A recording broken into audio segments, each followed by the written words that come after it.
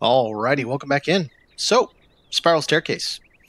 I believe I have finally figured out the easiest way to do this to make it reliably reproducible so that you don't look at it and be like, oh god, that's way too complicated.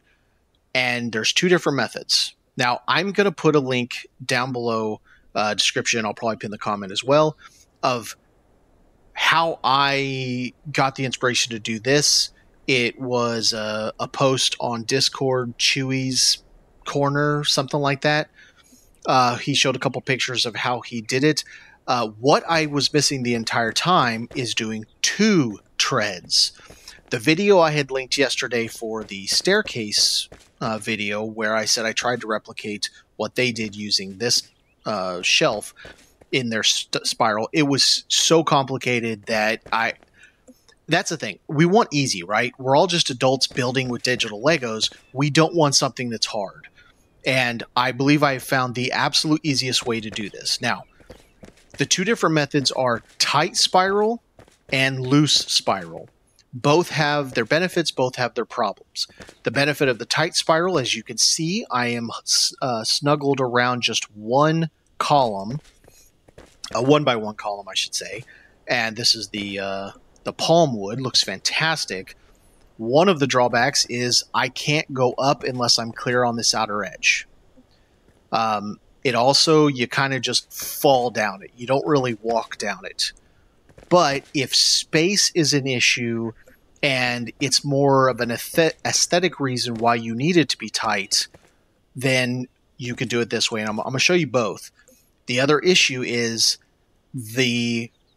it's so tight, it's cannibalizing itself. So down here, I started right up against I started with a 1x1. Up here, it's almost consumed probably 60% of that 1x1. So if you're doing a 90 degree, I think it's fine. It may probably a 180. So like you do a 90 degree up to the next level, or a 180 up to the next level, and then start from that level to go to the next. I think it's fine. But if you just want to go a spiral staircase all the way up a wizard tower, I don't think either one of these are going to work for you. So the loose tower works best with a 2x2 column. And this one, it's very easy to go up, and you actually walk down pretty well. It's not perfect, but you're not falling down the stairs like you are with the tight staircase. Same issue with this, except this one's traveling away from the column. So at a 90, you've got a little bit of a gap. If you go up to 180, you're going to have a fairly decent gap by the time you get there. So once again, going all the way up a tower, you're going to have some problems once you get up there. But we're going to step over here, and I'm going to build this for you. It is very, very easy. I'm going to start with a reference point on both. So let's start with the loose. We're going to put that right there. We have just a nice little reference. Actually, we'll do that. That's fine. So we're going to go in here. I'm going to grab some nice little blocks here. And the way I'm going to start this is I'm going to line it up to where it just touches. That's it. We just want it to touch. I like that. And now I'm going to line this up. Now you don't want to actually overlap it really. You just kind of want to get it nice and neat. Just like that. Very simple. Nothing special. Now we're going to go up to the next level. We're going to rotate just one. Oh, I hate when it does that. Just one. Now, this is going to be the loose setup. You are going to go to where the closest point to my foot right now is halfway on the second block. So do you see right there how the point is coming right to the half mark? Right there. Now, the problem is, now I can't push this up here. So the easiest way I've found to do this, and this only is for the loose, I'm going to hit X to take that off. So we're going to come up, and I'm going to give myself a spot. Literally, it's like having a spotter. Come back in here, and then I'm going to be able to place this. Just like that. Once again, we're going to go one. We're going to go till this is halfway across the second tread, if I'm not standing in the way, of course. Now, you can just hit this, hit Y to get rid of that one, and then we can place the next one. What you don't want to do is cover the space too much. So I just like that's fine. I just need enough room so that I can get this on here. I wish they stack. You know, the devs really need to fix the fact that everything stacks in different amounts. Even in the same categories. Benches stack differently. These stack to 3, some stack to 5. It's like there's no quality control happening at all. Sorry, that's a little vent on my end. All right, so about right there. So do it again. Oh, stop doing that. That happens when you don't release the button before you click, and it's annoying. So we're going to get here. We're going to center this just like that. Click on our Y. Take this out again. Not that block. How did it get to that block? Just there. That works. Happy. And you're going to continue up like this. And that's it. This is it. This is all you do all the way up. And this is the loose. So I'm going to go to this, go to that, click on that. And it works just fine. You can take... So this is just a singular block. But what you would end up doing is coming down here. And you would pop a full-size block. And it looks fantastic. So now let me show you how to do the tight pattern. So we're going to start with 1 again. The tight pattern does not require any kind of support, but it gets a little difficult once you start getting up there. It will actually overlap just a hair to the point that right at the top step, it starts to do that shimmer right there.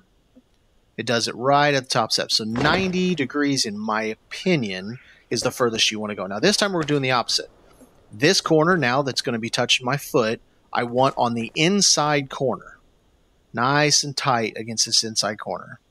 In fact, I'm going to even go as far as get rid of this so I can see that corner better. I just wanted that to make sure I'm putting it so that I can stick a column, because you can sit these anywhere. Number 2. All right. So I want it right on that corner. Nice and tight. So that is our pivot is right there. Instead of our pivot being based off of half of this second, which you can see it's already traveling upward, this is going to be based real tight on that corner.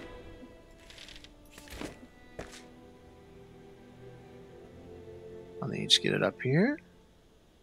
Right there. And now that's that piece. And then we're going to go up again. This one requires no extra support, but you will need to be able to jump up onto something. So once again, get right in that corner. One more level up, and I'm going to have to put something I could jump on. Right there. As you can see, it stopped me because you have to go on the outside. So it's pick your poison, I guess, is the way to say it. You jerk. Nice in the corner. So now I need a support to stand on because I can't get that on top, because these rest down. They're sitting on something, not sitting against something like shelving are.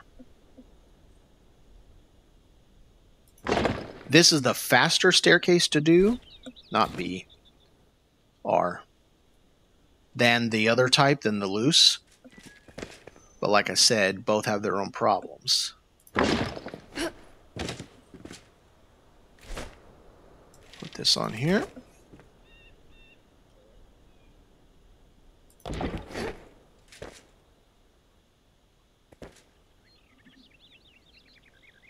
Right there.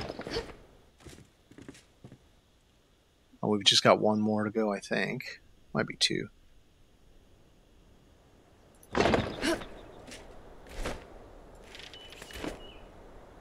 Nope, one more.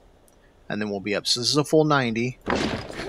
And by looking at my watch, it looks like I did this in about 2 minutes. And that's just me with talking and conversing. And there you go. So now I can place my corner piece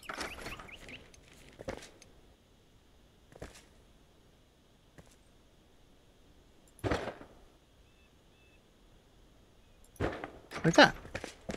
And there you go. Very easy to do. Okay, so there is a way that you can walk down. It's kind of like turn as you're coming down. So that's your tight staircase, and this is your loose staircase. So it really depends on the aesthetic of your building, what you're trying to achieve. In my opinion, 90 degree is better than going to like 180 degree, meaning coming up here and then doing it all again, because it's going to get a little wonky on how far it actually travels, either consuming in on itself or traveling outward and getting away from your column. All right, thanks for watching, everybody.